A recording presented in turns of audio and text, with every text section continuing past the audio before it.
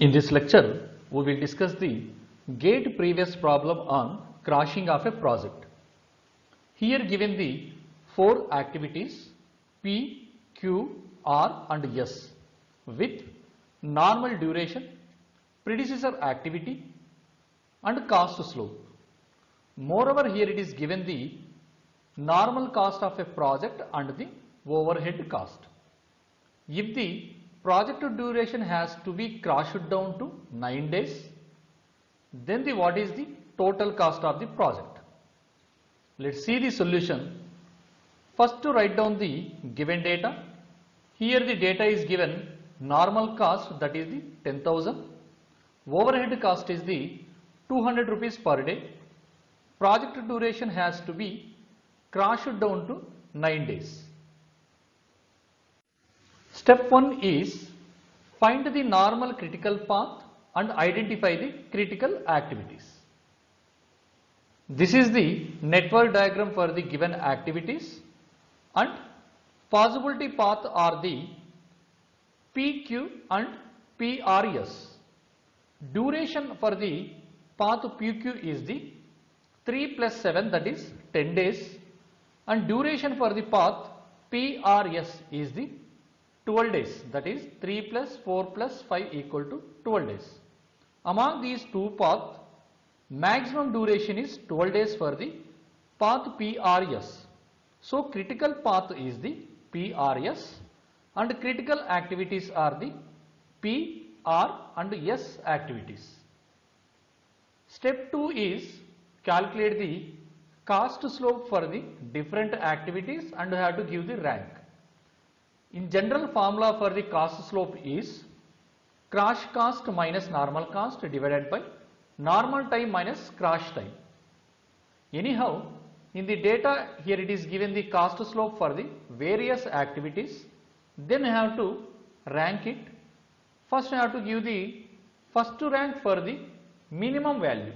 So here minimum value is the 100 for the activity Q.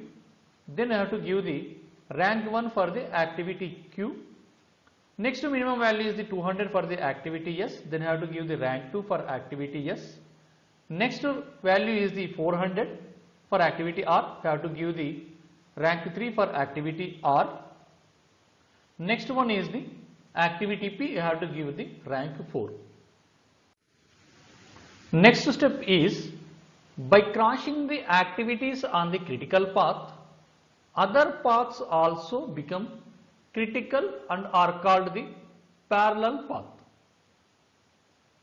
Here two paths are available, that is the path PRS, duration is 12 days. Similarly one more path is there, PQ, duration is 10 days. Here we have to crash it down to 9 days, which means we have to do the crashing for the 3 days. Let's start the crashing. This is the total cost without crashing. So total cost is the normal cost plus overhead cost plus crashing cost. So initially we are not doing the any cost, and the critical path is the PRS and duration is the 12 days. Then the indirect cost will become the 12 days into overhead cost is the 200, that is the 2400. Then the total cost will become the normal cost, that is the 10,000 plus overhead cost, that is the 2400 equal to the 12,400. So first we have to crash the activity S because it is the lies on the critical path PRS and having the minimum cost slope value compared to the another critical activities, that is the P and R. So first we have to start with the crashing for the activity S for the 1 day. Then the duration will become the 11 days. Then crashing cost, here doing the only 1 day crashing. Then the 1 day into crashing cost. Observe the cost slope for the activity S, that is the 200. 1 day into 200, that is the 200. Then the indirect cost will become the 11 days into overhead cost, that is the 200. So indirect cost will become the 2200. Then the total cost will become normal cost plus crushing cost plus indirect cost, that is 10,000 plus 200 plus 2200. It is the 12,400. So next we have to do the crushing for the activity yes, another day. So then the time duration will become the 10 days. Then crushing cost will become the 2 days. So initially we did the 1 day, that is the crushing cost is 200. Here once again doing the crushing for the activity yes. So that is the 200 plus 1 into 200. Total will become the 400. Indirect cost is the 10 days into the overhead cost 200. It is the 2000. Then total cost will become the 10,000 plus 400 plus 2000. It is the 12,400. So after the crushing the critical path up to the 10 days, then path PQ time duration also equal to the critical path. So here observe, after the crushing PRS path up to the 10 days, then the time duration for the PRS, that is the critical path, and one more path PQ path are equal. Then the another path, that is the PQ path, we are calling as the parallel path. So in this condition we have to crush the critical path and also crush the parallel path. So in the critical path crush the activity yes.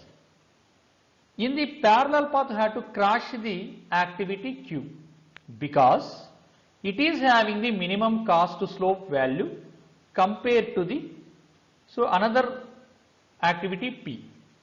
So first we have to crush the PRS path. So another 1 day, that is the minimum cost to slope value having the S activity. So S activity another day. So then the cost to crushing cost will become the 400 plus another 1 day into 200, 600. So simultaneously I have to do the crushing for the another activity, that is the Q. So another 1 day. So here crushing cost previously, that is a 600 plus 1 day for the activity Q, and the cost to slope value for the activity Q is the 100. Then 600 plus 1 into 100, it is the 700. And indirect cost will become the 9 days into overhead cost, that is the 200, that is the 1800. Then the total cost will become the 10,000 plus 700 plus 1800, that is the 12,500. So in the problem it is asked for, we have to find out the total cost for the up to the crash down of 9 days. So here we completed crashing up to the 9 days, then the total cost value is the 12,500.